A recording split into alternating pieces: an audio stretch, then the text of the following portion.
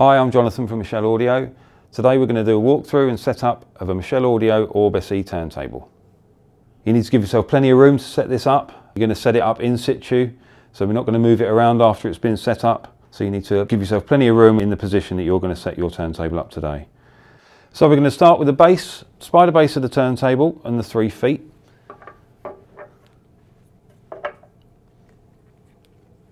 You need to screw the 3 feet onto the legs. Don't tighten them onto the legs, as these will be used to level the base once we get it in position.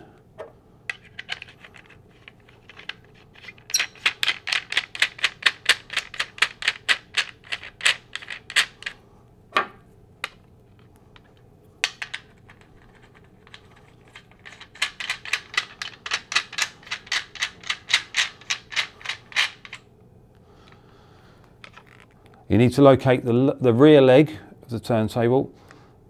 The cable tie saddle underneath the spider is what denotes where the rear leg is. That will be where your cable tie your tone arm cables later on. So that needs to go to the rear. So place the spider in position, roughly in position. We can move it around once we've got the rest of the turntable built up. But that's the way it will sit. So then we need to take the top part of the spider. You'll need a flat bladed screwdriver. So the top part of the spider, these are your 3 suspension pillars. Make sure they each have a felt protection washer. And the way this works is that this spider sits on top of your base spider, supported by 3 hardened spikes. Now what we do, when these are shipped, we don't screw the spikes down because obviously they can scratch pieces of the equipment. So you need to screw these either with your fingers or a flat bladed screwdriver. Screw them down so that just the cone of the spike is visible. So do that on all 3.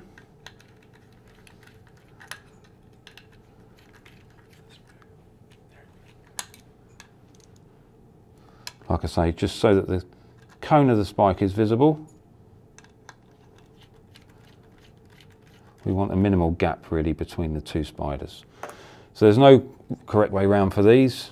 All you need to remember is that these 3 spikes locate into the 3 dimples in these hardened pads on the other base. So you put that in there like that. We now need to level the spider using the 3 feet that we screwed on earlier. We're counting on you having a fairly level. You get a certain amount of adjustment with the legs, but it's not infinite. So looking at this, we need to go up on the right hand side.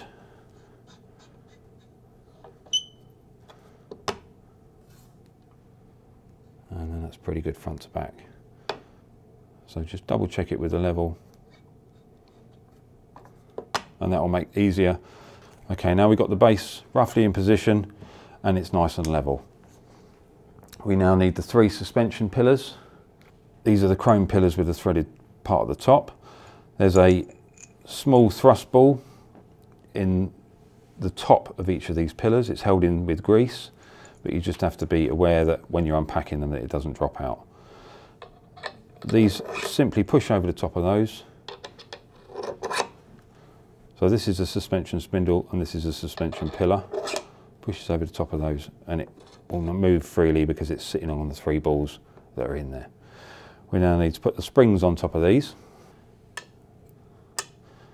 So we have a chrome plated spring which is now rubber coated with a plastic bush at the top and a PTFE protection washer which goes on afterwards. So you screw the 3 springs into position. I like to just screw them gently to the bottom of the threads but not tight. Do that all the way around.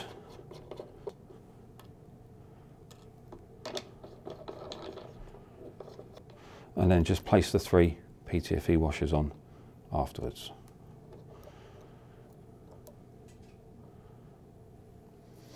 Okay, we now put the chassis of the turntable in place. You'll need to fit the bearing to the chassis and then lower it into place. So that's the main bearing of the turntable. You remove the spindle from the body, but do it upside down. There's a small ball that's in there which is held in with oil, but sometimes it can drop out. So just put the body of the bearing to one side for a second, and you're concentrating on the spindle. You'll need the chassis of the turntable, and you want to screw the spindle in from the underside of the chassis. And once it's finger tight, you just lock it in position using a coin or a big flat bladed screwdriver. Make sure it's nice and tight, and that will stop it unscrewing once it's playing. You then put the body of the bearing back onto the bearing spindle, just give it a quick spin to make sure it's nice and free, and then you can lower the chassis of the turntable onto the suspension towers. When you're placing this on, just feel underneath that the bottom of the spring base locates into the area it needs to in the underside of the chassis. So now we've got the chassis supported by the springs and you're roughly in position. You can now work on putting the tone arm and arm plate in place. So to fit the arm plate, we supply 3 Delrin arm plate spacers and screws. So unscrew the screw from the spacer, and each spacer screws into the 3 tapped holes that are on the right hand side of the chassis. They don't have to be really tight, just finger tight. It's quite a delicate thread, so any torque put into there can snap the spacer away from the thread. So it's very important, just do them up finger tight.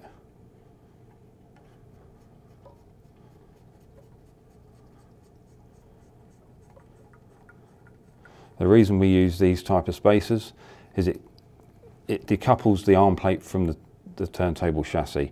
You haven't got a metal to metal contact between the plate and the chassis, and it gives a subtle, but it does give an improvement in the sound quality. So once those 3 spacers are screwed in, keep the screws to one side for a second, and then you're ready to fit the arm plate. So before fitting the arm plate, you need to just orientate it. So if you look on the back side of your arm plate, there'll be a sticker with an arrow pointing towards a hole. That hole in the edge of the arm plate is the front fixing position on the chassis. And just before you fit the arm plate, double check that there's small O-rings in the tops of the spacers. Just make sure they're nicely seated and not coming away. Then we'll place the arm plate in position, and the arm plate is then held in place with the 3 screws that were screwed into the spacers when we got them out of the packaging.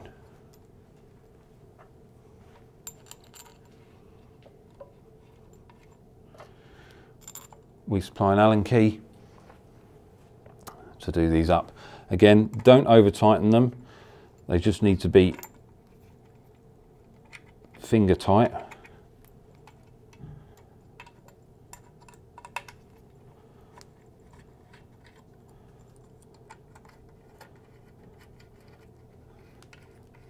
So literally once they're tightened up, just nip them into place.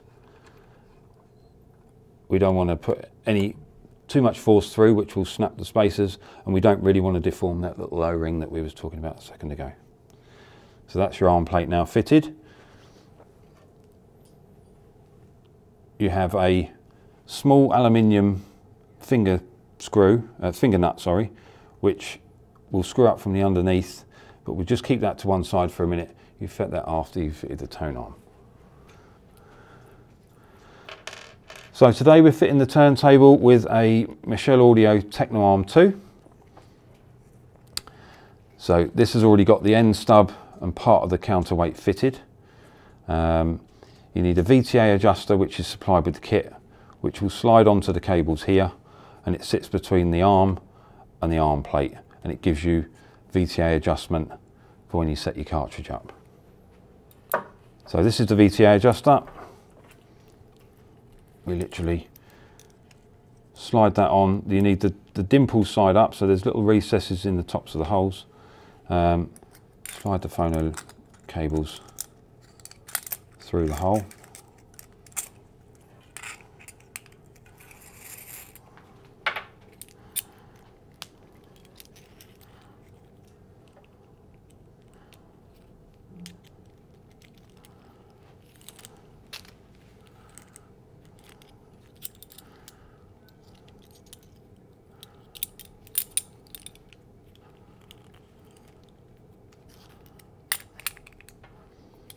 Slide the VTA adjuster up into place, and you pass the phono RCA cables and the ground wire through the hole in the arm plate, and just gently feed them through.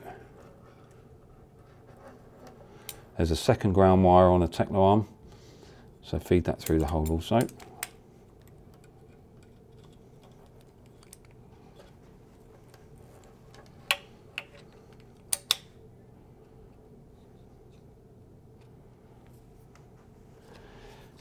Now there's 3 Phillips screws supplied to fit the arm.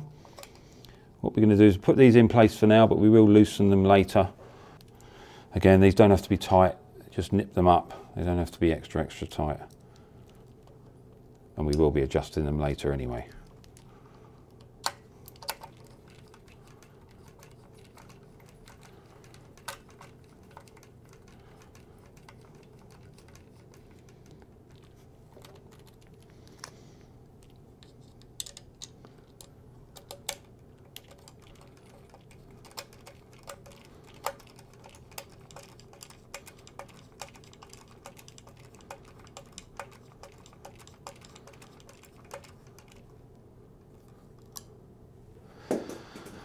Right, now the tone arm's fitted, we need to connect the short ground wire from the tone arm, and there's a ground wire from the arm plate. These need to be in contact with the underside of the chassis. Now we connect them to the lowest portion of the suspension, of the arm plate spacer, which is here.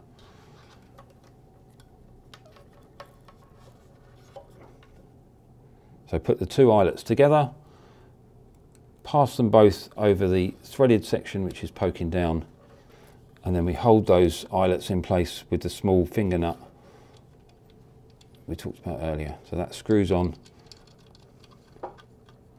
Now this does have to be quite tight, but you can still do it with your fingers. We want to make sure that we've got a nice contact with those 2 eyelets to the underside of this.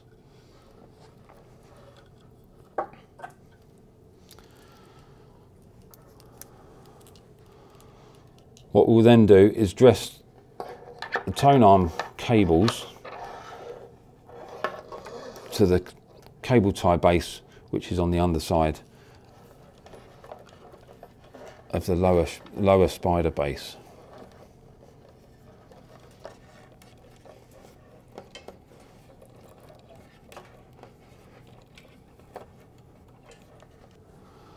So using the cable tie provided, we want to have a nice gentle loop in the tone arm cables here, but we want to prevent them from touching the supporting surface. That will take the spring out of the suspension, so we lift them off. We pass the cable tie through the base,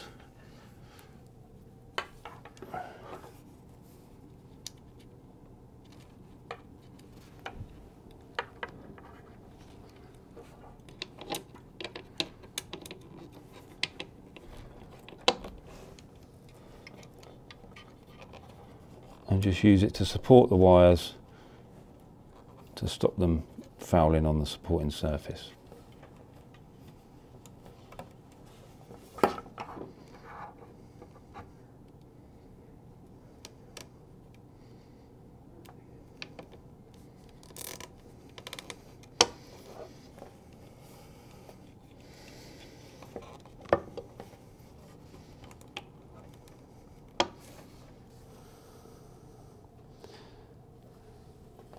And then you can get under there with some cutters and just nip that cable tie tail off.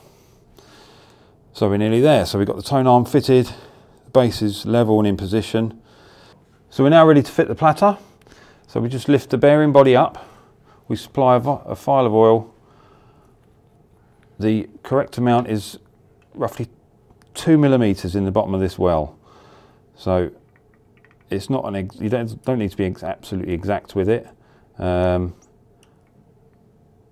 Fill the well at the bottom with roughly 2 millimeters of oil. Put some on the top of the spindle, let some dribble down the side, and a couple of drops in the body of the bearing. We then put that in position and give it a spin to make sure it's nice and free. If we've overfilled that well, the worst thing that's going to happen is oil's going to spill out the top. It's not the end of the world. You just need to mop it up with some kitchen paper. So now we're ready to put the platter on. The platter literally just drops over the record spindle, and then we have 2 threads on this record spindle. The bottom one is for the platter retainer, which holds the platter in place. So just screw that on.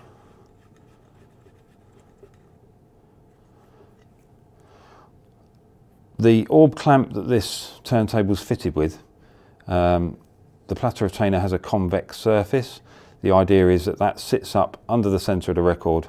When you put the clamp onto here, it uses that convex surface to squash the record flat to the platter. We provide a ring which has also got a chamfered sort of convex surface.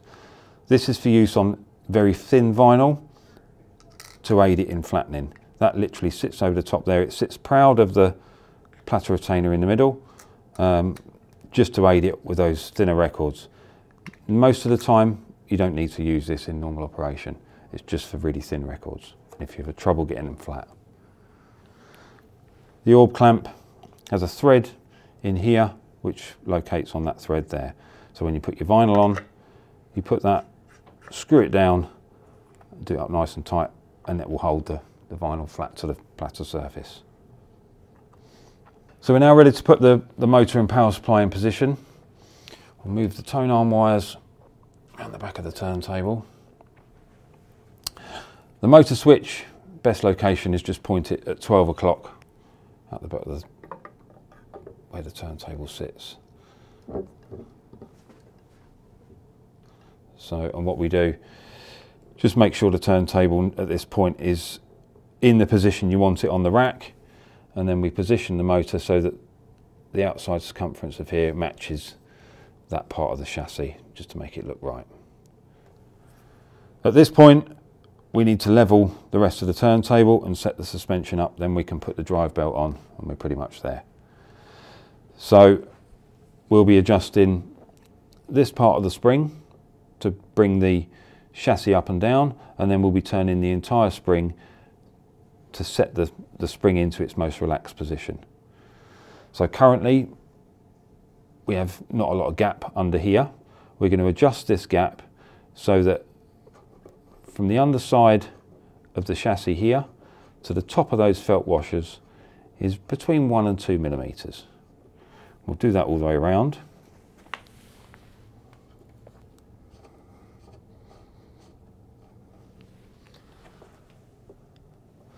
And then with the use of a level, we'll level the platter, which will mean just tweaking these slightly. So just by turning the knurled part at the top, tiny little adjustments just to level the platter. If you leveled the base right and you've got the 1 to 2 millimeter gap, it's very little adjustment you'll need to level the rest of the turntable. You also want to make sure that there's a gap between the underside of the motor top plate and the chassis. If this is up against here, then it's going to foul it, and you've got too big a gap underneath your suspension. So that's a good indication that something's wrong within the suspension setup. So obviously we want to make sure that the turntable is level from left to right and also from front to back. That way we know the platter is level in all planes. So we do that, obviously adjusting these two for the left to right, and then the rear suspension to bring that up or down to make sure it's level from front to back.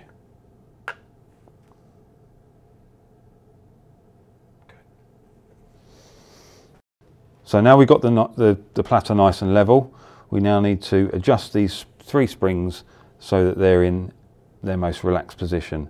What that means is that the coils of the spring are sitting as concentric as possible to the hole in the chassis.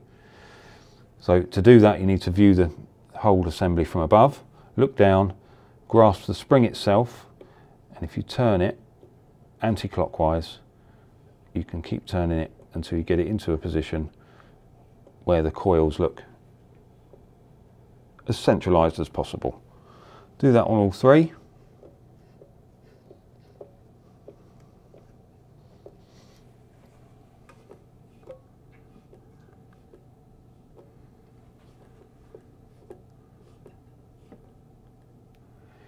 You'll notice when you adjust these, it's now adjusted the chassis in relation to where the motor is sitting.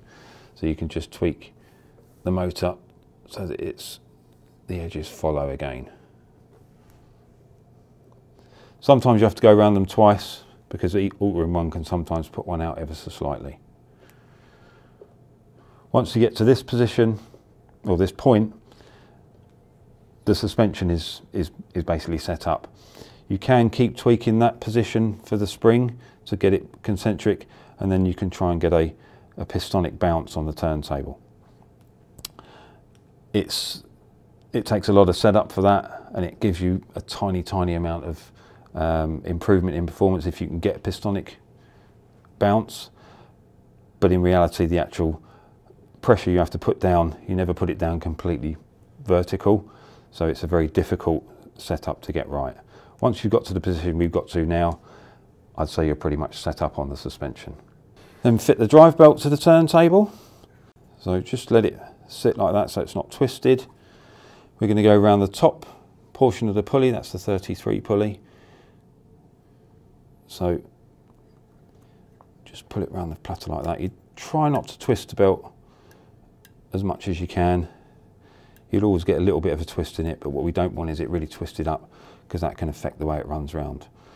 Once it's on, give the platter a little bit of a spin, and that will centralise the belt on the platter. We can now fit the 3 spring covers. These are a push fit, and they just literally push into the hole here. So once you've got them located, give them a push, fingers underneath the chassis, thumbs above, and you can push it down so that it's nice and located all the way around. Just double check between the spring cover and the platter that you're not pinching the drive belt. If that's the case, then the spring cover is not completely flat.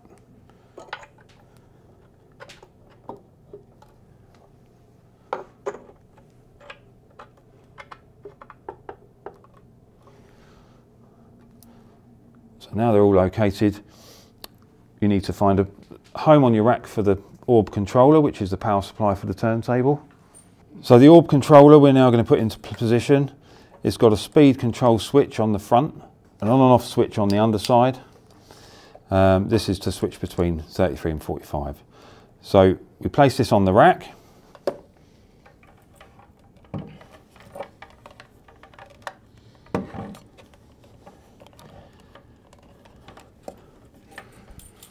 Feed the wires out to the back of the equipment rack.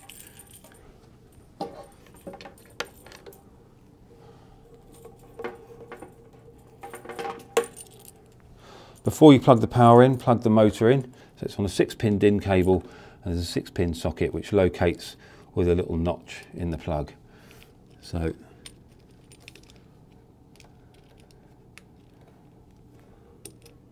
once that's all pushed home, there's a little locking ring that just does up, stops it pulling out.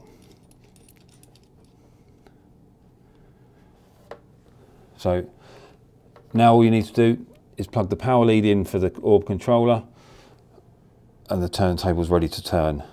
All we need to do now afterwards is to set your tone arm up with your preferred cartridge. So now we've got the turntable all set up, the next thing to do is to fit your cartridge. Today we're going to use a MICHELL Audio QSYS S cartridge, which is our own range of low output moving coil cartridges.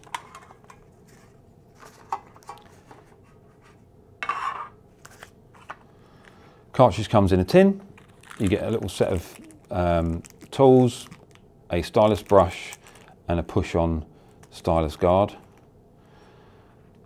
Now the first thing to do with the cartridge is to make sure that the cantilever assembly is still all intact. They're very delicate.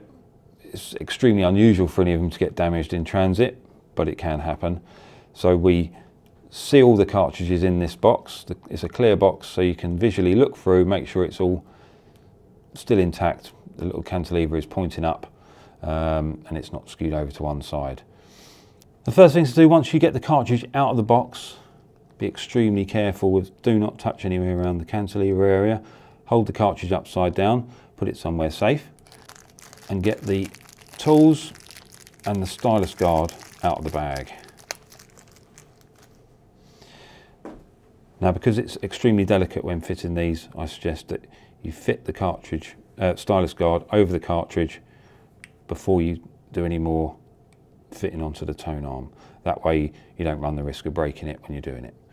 So first thing, we've got 4 colours of tone arm wire, and the colours match up to the 4 terminals on the back of the cartridge. These are a push fit, literally just push them onto the cartridge.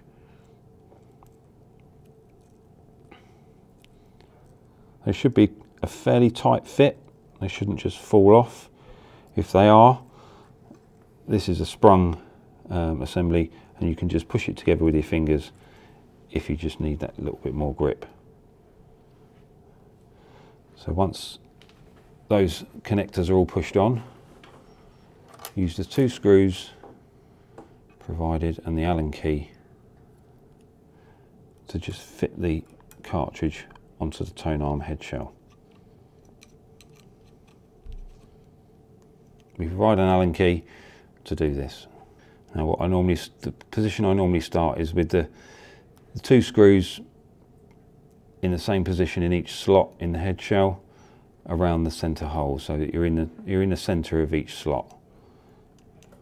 So once you've got the cartridge fitted to the head shell, as a starting position, make sure these screws are in the centre of the slots and the cartridge is fairly square in the head shell, and just dress these wires so they make a nice little loop and they're not hanging down where they can touch the vinyl when it's playing.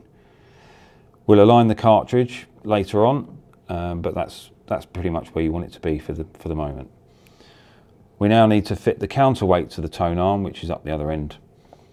The tone arm is supplied with 2 counterweights. The smaller one is for cartridges that weigh between 3 and 6 grams, and the larger one is for cartridges that are between 6 and 13 grams. If you do have an extra heavy cartridge, we can supply an even heavier weight, which can be bought at a later date. This will cover pretty much most of the cartridges on the market. So for today, the Q-SYS S is 8.9 grams, so we'll be using the larger of the 2 counterweights. So to start putting this together, we unscrew the finger adjuster at the back.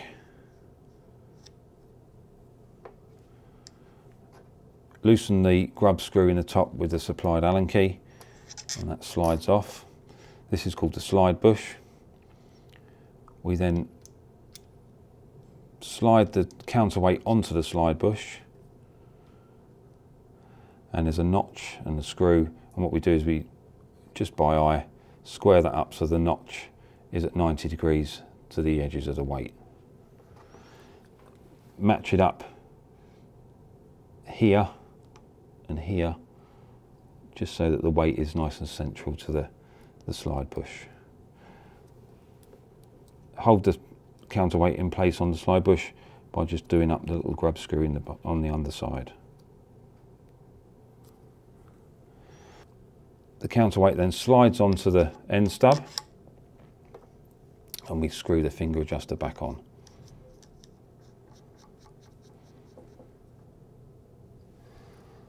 So now we've got the counterweight in position, we need to set the weight, set the tracking force for the cartridge before we can do any more.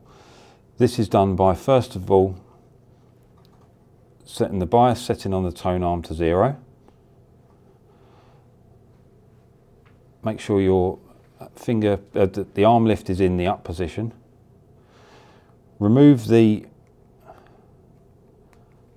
stylus guard from the cartridge, and obviously be extremely careful not to touch any of the stylus assembly. Rest the arm on the arm lift And what we're looking to do is balance the arm at this point. So starting with the counterweight quite far back, you want to lower the arm lifter, and at this point you can see the cartridge has lowered itself onto the platter, so the weight is too far forward. We lift the arm back up, wind the finger adjuster back a bit, move the counterweight back and lower, and as you can see it's still touching the platter. So we go up again, a couple of turns back, and what we're looking for it to do is get the stylus so that it floats a millimetre or so above the platter. We want the arm to be relatively level, like that, not touching the arm lifter, and if you just give it a little tap, we can see that it's floating, so the arm is in balance on the pivot. Once you're at that point, you can lock the arm into position, and then you can add the required amount of tracking force. Now, the finger adjuster has little dimples machined into the top of it, and there's a little line on the counter onto the slide bush. For each of those dimples, when you turn the finger adjuster clockwise, each dimple that passes the groove in the slide bush will add 0.1 grams of tracking force.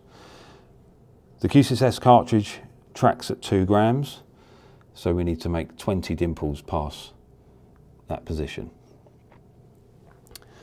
If you've got a set of stylus scales, this is the best point to use them, but if you haven't, then you can just use the dimples.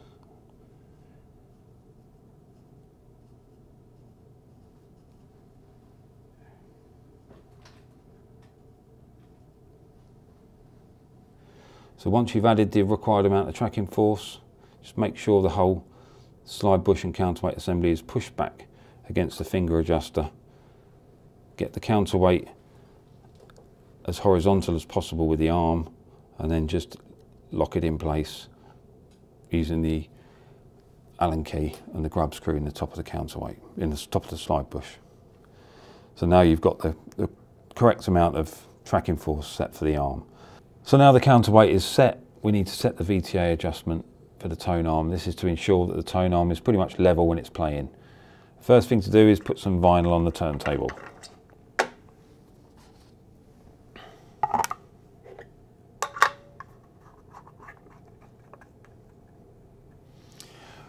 We need to put the arm lifter in the up position, take any stylus protection off,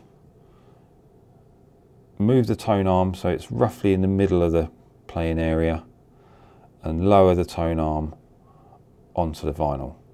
You now need to get down horizontal with the arm and the turntable and look at the gap between the vinyl and the arm. This is a tapered arm tube, so what you're going to have to imagine is a line through the middle of the arm tube to the bearing position in relation to the top surface of the vinyl. Those need to be parallel, and that's why what we'll adjust using the VTA adjuster here. To adjust the height of the tone arm, first of all, once you're in this position, you look, imagine a line through the middle of the arm, because this is a tapered arm tube, in relation with the top of the vinyl. Those two lines need to be parallel. Get it to this point, have a look, see if the back of the arm needs to go either up or down. Park the tone arm on the rest and lock it in position. Then what we're going to do is loosen these 3 screws which are holding the arm in place, and use this adjuster ring to move the arm up and down. So loosen those 3 screws, move the arm up and down, get it in position, and then lock these 3 screws back off.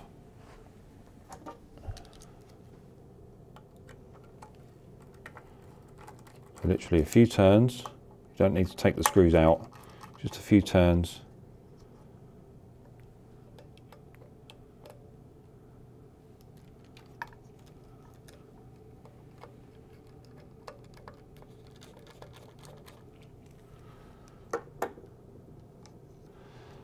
And then, so we can now see that the arm is loose. and we can spin the ring on there to either clockwise or anti-clockwise to either raise or lower the tone arm.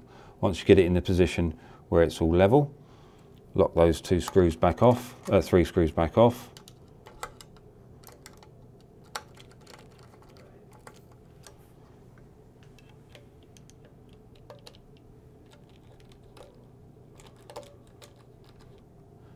And you're ready to go.